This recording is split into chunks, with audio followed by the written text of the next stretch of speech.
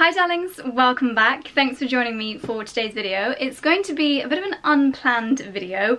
Yesterday I went to the King's Road to go and get a patch test for my upcoming hair colour appointment, and I walked past ZARA on Duke of York Square, and if you're familiar with London and that particular part of London, you will probably agree with me that that ZARA is the best ZARA in terms of merchandise, in terms of store layout, in terms of size availability, and even staff friendliness and staff helpfulness. I just find that that ZARA store in-store experience literally trumps every other ZARA that I've ever been to. If you come to London, then I would just highly recommend visiting that store. Other ZARA stores, I find the staff can be a little bit rude and unhelpful, but this one I only ever have positive things to say. I was literally planning on going to the hairdressers and going back home again and putting my blinkers on, but I saw the most beautiful pink dress on the mannequin just as you look into the store, and it drew me in like a little magpie. So that dress I do have in this bag is to blame for this haul. I actually found some stunning pieces in ZARA and I'm going to share them with you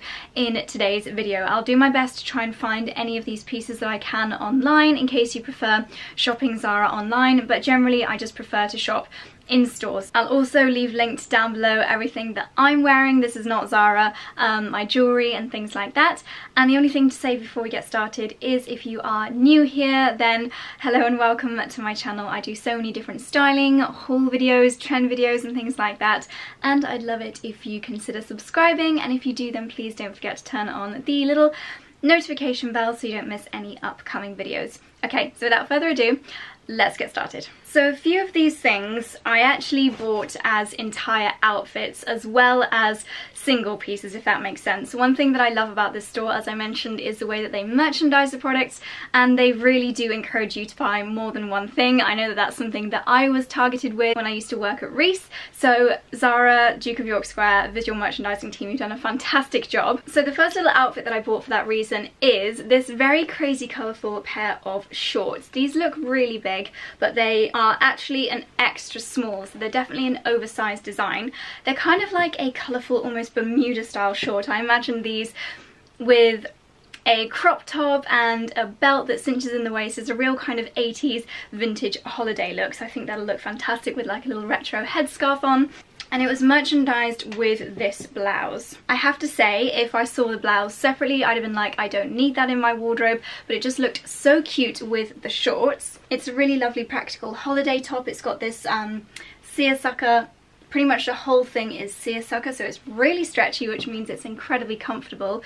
Really lightweight fabric, so if you live or work or you're traveling to a really warm destination, then this is going to be lovely at not clinging to the body. If you watched my video on how to look chic in a heat wave or how to look chic in the heat, you'll know that I recommended lightweight fabrics and materials that don't stick to the body. So this, for example, would not be a particularly good thing to wear in a heat wave. Even though it is really lightweight material, it's actually clinging to the body, which just makes you a little bit more hot. So loose, breezy things like this I think are absolutely perfect. I love the frill details and I just love that it's so stretchy. And going back to the shorts, I'm smitten with these. They've got like pin tuck detail, they've got pleats, and they have got very large roomy pockets, which is all important when looking for shorts and trousers and skirts and things like that. Next up is something which is a little bit more predictably me, I would say, and it is this really sweet little floral blouse.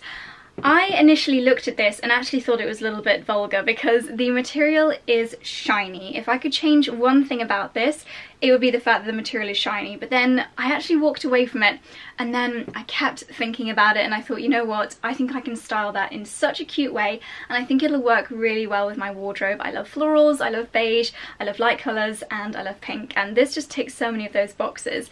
If you saw my recent premium Love Shack Fancy Zimmermann self-portrait unboxing from Selfridges and Net-a-Porter, then you'll have heard me basically confessing my love for the brand Love Shack Fancy, and I feel like this has very much those kind of vibes, but without, oh my god, I've just noticed that there is like blood or chocolate on here. Or is that part of the design? No, I think it's part of the design. Oh my goodness, it definitely is. Do you see these little dark patches here? That looks like if you cut yourself in a really small way and it bleeds through the fabric, but then they are actually everywhere. Panic averted, but what a strange kind of colour and shape it definitely looks like. You're just bleeding inside your top. Where was I? This reminds me of those romantic kind of bohemian vibes of brands like Love Shack Fancy, and I love that look, so I think paired with some floaty white trousers, this is just going to be a beautiful top for late summer afternoons, late summer holidays, things like that. It was $25.99, so nice and affordable, and despite the fact that it was so affordable, the details are really lovely. For example, the buttons, these are actually to run down at the back, are like a pearl effect, which is really beautiful. And then you've got this little tie to cinch it in around the waist. So I think this is going to be really flattering and just a very pretty little blouse to add to my collection. Next up is a dress, and this one I'm not 100% sure about. So as always, I would love your opinions on whether it's a keeper or a returner. I absolutely love the fabric on this one. It does remind me of the kind of fabric you might see on brands like Tularosa, on Revolve, things like that, and you'd probably pay 10 times the price for something like this from those websites. It's got ruche detail, which I always find really flattering around the edges. It's quite short, it reminds me of something you might wear in Cuba or Ibiza, somewhere really fun like that. It's got the puff sleeve. If you watched my 10 trends for autumn winter 2019, you'll know that puff sleeves are just going to get even bigger next season, so it's already a nod to that trend. And then a lovely fun bow on the sleeve as well, which I think gives it another vintage vacation kind of 90s nod to the look. So lots of reasons why I love this. A really fun holiday dress, and I don't think this kind of style ever really goes out of fashion, so something that I will be wearing year after year. I'm going to break up the clothing with some accessories. I think that ZARA accessories are so good at getting the luxury look for less. I have a few of these things in far more expensive versions, and I know the designers have expensive versions of others. So for example, the pearl headband trend. On Net-a-Porter you can find pearl headbands for hundreds of pounds, which I think is absolutely bonkers.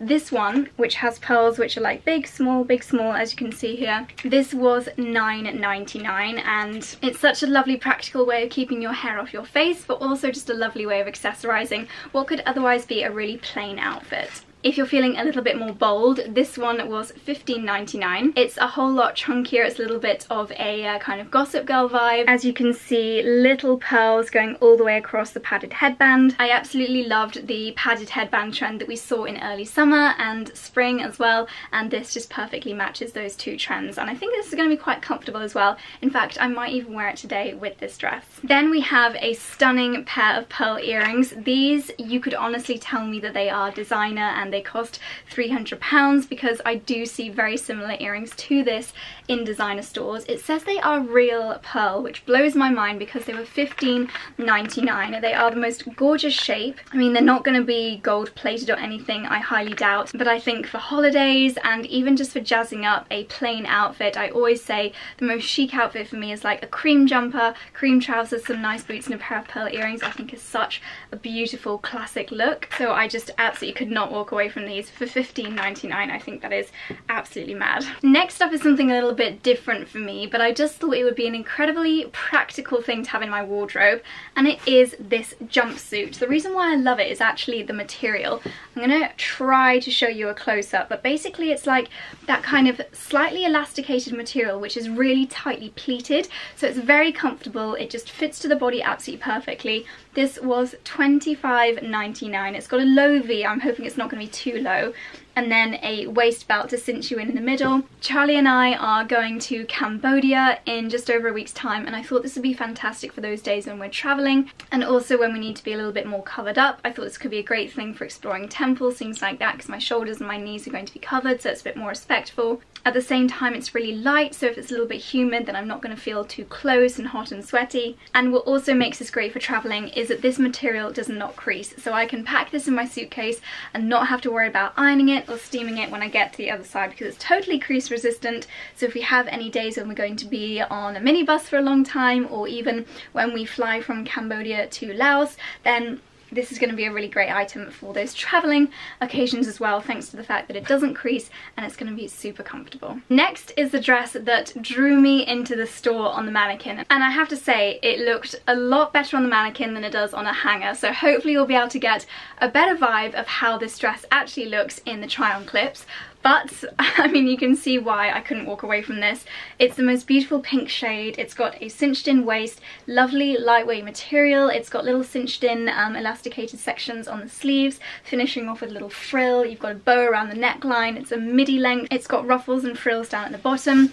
It is literally me in a dress, and this is the kind of thing that I think you can wear to a late summer wedding. I love the fact that it's long sleeved. It just covers you up a little bit more, but it's still so floaty and feminine and romantic. Price wise, it was $49.99, so kind of middle of the range for Zara, and I think this paired with some sandals, perhaps my Prada basket bag, is going to be such a spectacular look. Something else which is not going to look particularly special on the hanger, but hopefully will look great in the try-on clips, is this little blouse crop top. So this is across the bodice here, and then the sleeves are very voluminous puffy sleeves, which again finish up here. So there's nothing along your top of your shoulders or your neckline, which I think is fantastic if you have caught a bit of a tan, if you've put some body shimmer on your neck area. I think it's a beautiful look, and it's a little bit cropped as well. I think I will also style these with the Bermuda shorts that I showed you earlier, but I think this will also go with things like jeans or high-waisted white trousers, high-waisted skirts. I actually think that despite the fact that this is quite a statement top,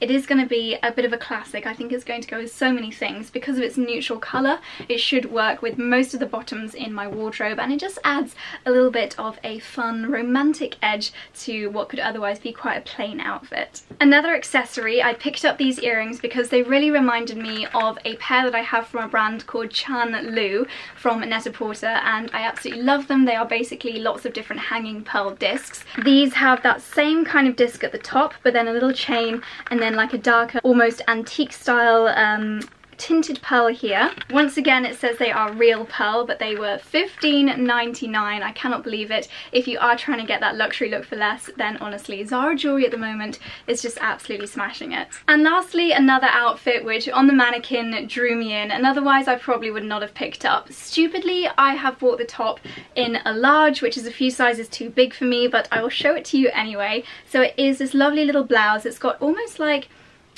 the detail on this is stunning. So the fabric is almost like a silky fabric with these flowers on it, which just give it almost like a Victorian look. It's absolutely stunning with the puffy sleeves and then the little peplum detail.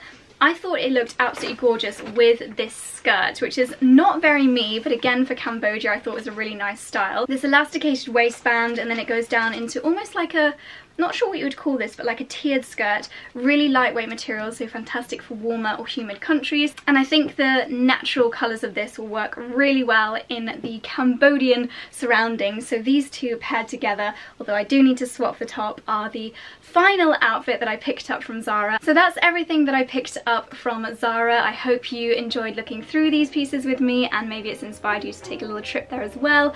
Or if you already picked up some of these pieces, it would not surprise me. Hopefully I might have given you some ideas on styling.